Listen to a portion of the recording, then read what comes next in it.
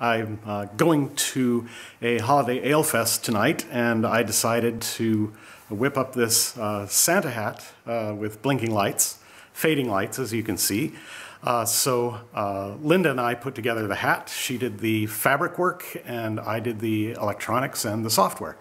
So as you can see, the hat doesn't just blink like crazy, kind of frenetically. Instead, it kind of glows in and out. It does this throbbing, and then it does this counterclockwise and clockwise lighting, so that it isn't terribly distracting while I'm talking with people at the party, and yet it shows off some nerdism.